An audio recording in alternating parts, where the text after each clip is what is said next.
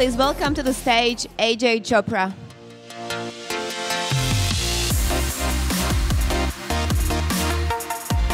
Hi, good morning. My name is Ajay Chopra. I'm with Trinity Ventures, a leading venture capital firm in Silicon Valley. And we invest in a broad array of companies in consumer as well as enterprise areas. Today, I'm delighted to introduce three pioneers in their respective industries. They're actually disrupting three major sectors, the automobile sector, the education sector, and the real estate sector. So I'm really delighted to host them. First up is Ernie Garcia, who is here to talk about his company, Opendoor. Ernie?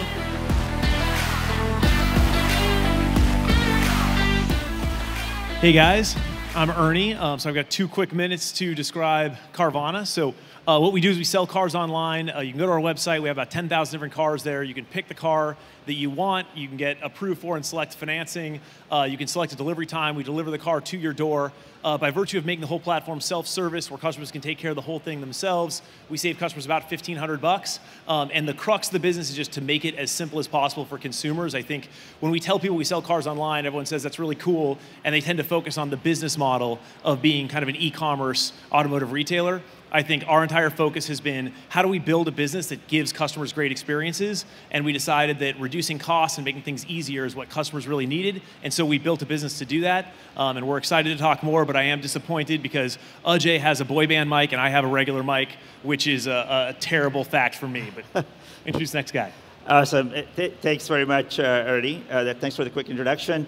Next up is Vish Makhijani. Vish is the CEO of Udacity based in Silicon Valley. He oversees all of the company's operations to democratize education around the world. He has been instrumental in the development of Udacity's nano degrees, and he'll talk about that. Vish?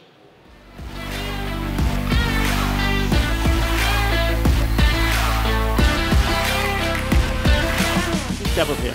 All right, cool. Hi, I'm Vish Makhijani, CEO of Udacity. Udacity's mission is to democratize education. What that means for us is we help people get jobs. We focus it in areas that are in really high demand, areas like machine learning, deep learning, self-driving cars, flying cars, and those kinds of things. We also do it at more pedestrian ways if you just want to become a developer. We focus mostly on areas that help you become an engineer of some kind, but we've been branching out into things like digital marketing as well. We operate on a global basis. You can't democratize education only by doing it in the United States. So we have operations in China, India, the Middle East, Europe, and in Sao Paulo. And we recently have crossed 50,000 students, so it's an exciting time in the company. Next right there. Next up is JD Ross. JD co-founded Opendoor, and he's focused on developing better experiences for people to buy homes. He has led the company's growth team and product teams and is integral to Opendoor's mission to modernize the real estate industry. JD, come on up.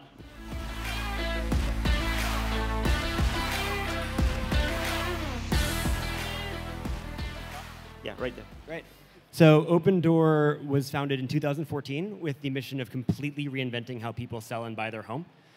You come to our site, enter your address, tell us about upgrades, what work you've done, and that day we're going to make you a full market value cash offer on your home, which you can sell in as little as 3 days, but on your timeline. And the timeline piece there is really, really important because most people need to sell their home before they can buy their next home.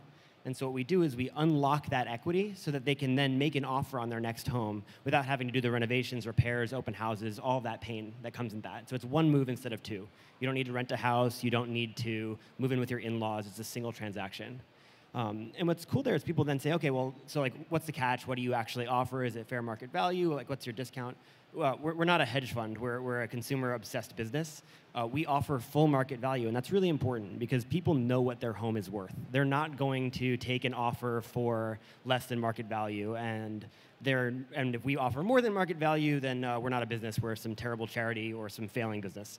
So accuracy is critical to the business, and we have 100 data scientists and engineers working every day to produce that really accurate offer. We started this year at 4 markets. We're now at 8. We'll double again by the end of the year and end the year somewhere around $8 billion in run rate, growing really, really fast. And I think what's interesting is people say, how big can this business grow? Is it possible to, is this like a niche thing?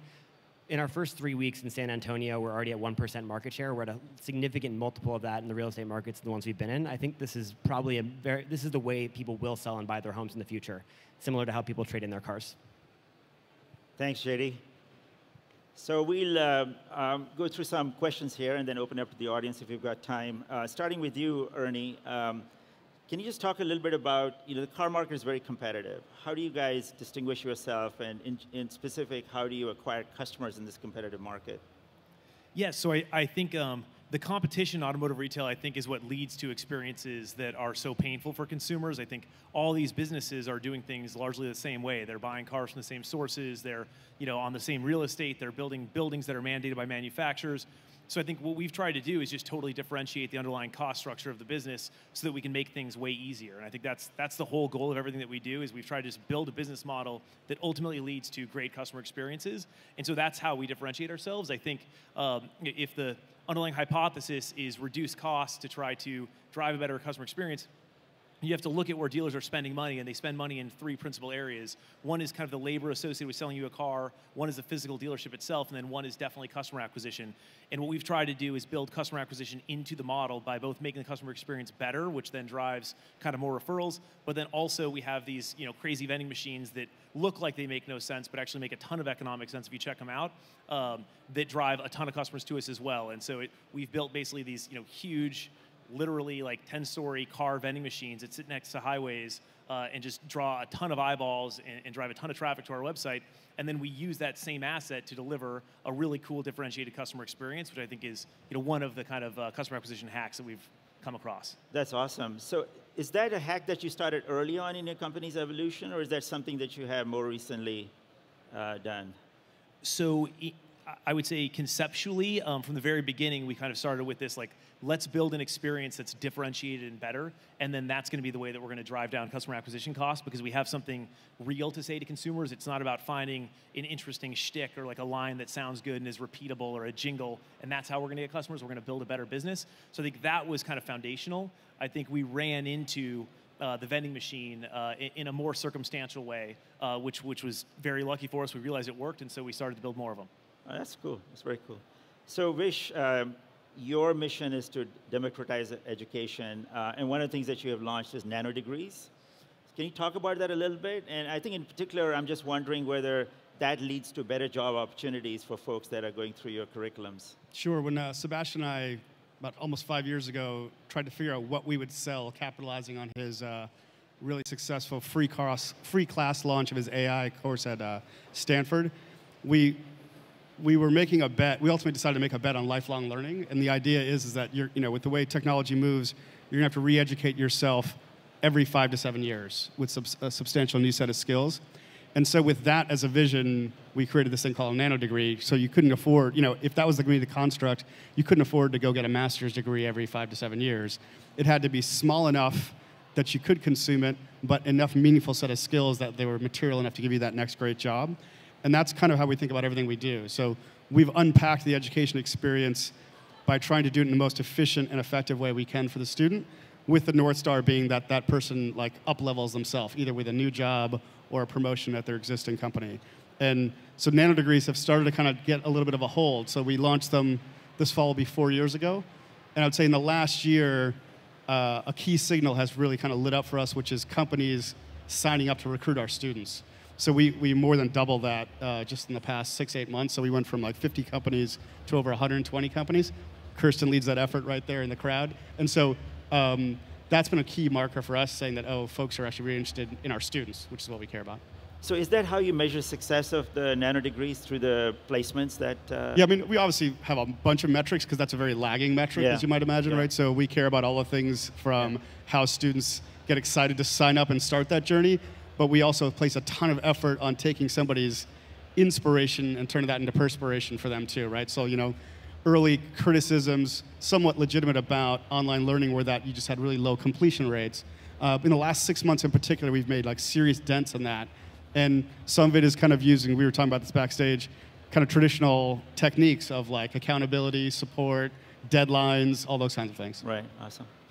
And JD, turning to real estate, you guys have taken a very bold move in that market where you actually acquire the property at your own risk, and then at some point later you sell it, so you're carrying the burden over several months sometimes, right? So how did you think about that in terms of risk management for your company? Yeah, I think a couple of things about it. So it is a bit crazy that we actually do purchase the homes and hold them on our balance sheet. But we think about risk in a few ways. One is from a customer experience standpoint. During a downturn, people need that liquidity more than they need it today because they still have a new kid. They still have a new job. So enabling that economic mobility in those times is incredibly important to us, and I think one of the major benefits of Opendoor. Managing risk through that's also very important. Real estate doesn't move like the stock market. You don't see a 10% drop in a day. Even in the worst period of 2008, 2009, you have Las Vegas, which over the course of 3 months lost about 10%. In those same 3 months across 8 markets, which is the number of markets we're in today, you saw about a 2.5%, 3% drop. So by diversifying, having really kind of keen awareness of where markets are moving, and you can see it early because real estate does move slowly. Right. We can reprice as we kind of sell and buy new homes and kind of be ahead of that, while still providing that experience to people who need it in that moment. And you feel that model will work even when the real estate market goes through a downturn? So right now we're in, at a macro level, a very appreciating market. Right. But there are sub-geographic areas within Phoenix, within Dallas, that have depreciated while we've owned homes there.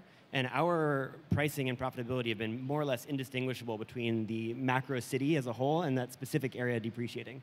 So I think that gives us some confidence that even in those times, in those areas, we can price accurately. Going back to you, Ernie, when we were backstage, we were talking about, one of the things that you've done with your company is to sort of bring in the car DNA. Your dad had a big car practice, from what I understand, and combined with Silicon Valley DNA, you went to Stanford. So can you talk about how companies sometimes that are disrupting traditional industries such as cars, kind of like don't do that and sort of fall into trouble, and how you've successfully done that in your company by bringing talent from both sides, technology, as well as knowledge of the industry, like automotive industry? Sure. Well, so I think when you're trying to start a company, you have to have an idea about how you're going to differentiate yourself, and then you have to be able to move relatively quickly and efficiently because you have constrained capital, and that's really difficult. I think, all too often there's, founders of companies come from outside of industries, and I think the benefit that founders from outside of industries have is they have a fresh perspective on things, and so they're willing to look at problems in a totally new way, and I think that enables real disruption. A cost, though, of that approach is that you don't know a lot of things that are really obvious to people that are inside of an industry. I think we were lucky enough to where we did understand automotive retail and automotive finance and the whole ecosystem really, really well, but we also were able to attract a lot of people that had very disruptive mindsets, and we were able to merge those two viewpoints together to say, let's look at things in a fresh way, but let's be able to cut all the corners we're able to cut because we understand the industry. And I think that's in stark contrast to the company that I tried to found prior to this, where I knew nothing about any of the businesses surrounding it, and in a year I blew all of my personal money and was unable to raise any money from anyone because I had no clue what I was doing. And I think that that was something that I definitely learned that I think is valuable. It's important to be able to move quickly, and you can move faster if you understand the industry you're in, because there are so many decisions that you have to make that take a lot of time if you're going to try to learn them from scratch. But if you can come with a little knowledge, it's very helpful. Vish, turning to education, you have essentially taken the tech education from sort of the Western world and taken it global. What are some of the third world countries where that has taken roots? And I was just curious as to what percentage of your students are international, especially in third world countries? Yeah, so international has been a huge opportunity for us, but I think it also points to how different markets are as it relates to the state of education in those markets. In fact, our businesses are quite distinct in every market that we're in. Part of it was, too, there's a little bit of self-serving here, I think, in that we wanted to hire really good entrepreneurs because we thought these markets were going to be different. When you hire entrepreneurs, you're going to get different outcomes in different places. As a result, our business in China is more high-end geared. Like if you look at what we have 24, 25 programs right now. The China business is almost all the high end of that. You contrast that with our business in Brazil, which is all intro, right? Our digital marketing program is our most successful program there too. So it speaks to the different states, and frankly, I think the quality of the entrepreneur we have in those places. One of the areas I'm most proud about is our work in Saudi Arabia, actually. So we're working with the Crown Prince's MISC Foundation, and we're delivering a slightly different product there. It's kind of what I'd call mid-range, so not super early, but kind of early for a developer in their career. And we have a slight in-person element to it there, and our our students are more than half women there too. So it's that's great. our business looks very, very different no matter where it is around the world. That's awesome. So JD, I'm going to ask you a question about your experiences as the company grew and evolves.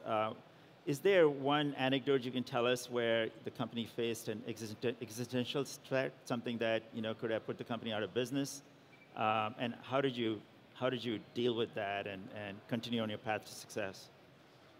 So I think in any company, as you grow, you face an innumerable number of existential threats or moments where the company's about to fail. And I think in general, you just learn that if you've solved the past ones and you continue and you have the team you have, even if you don't know the solution, you can look back and say, oh, we did that. We can do that again. We just need to keep banging the head against the whiteboard until it breaks.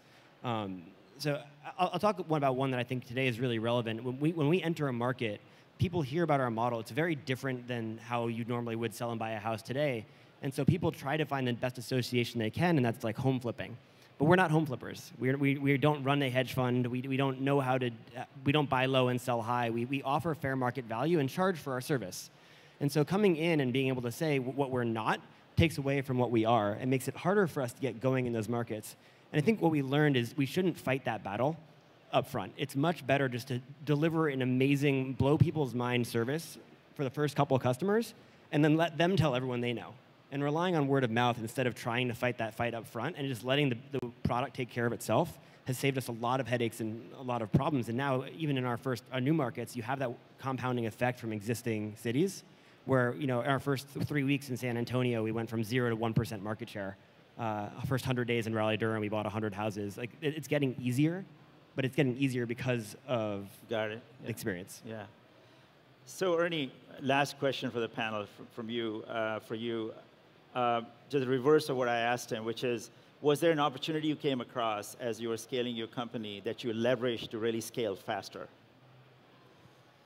Oh man, was there? I think, to be honest, I think we faced a lot of opportunities to go a different direction. We stayed the course. I think we had opportunities to partner with existing big retailers or maybe even manufacturers to deliver kind of an e-commerce software layer, which obviously would have scaled really well.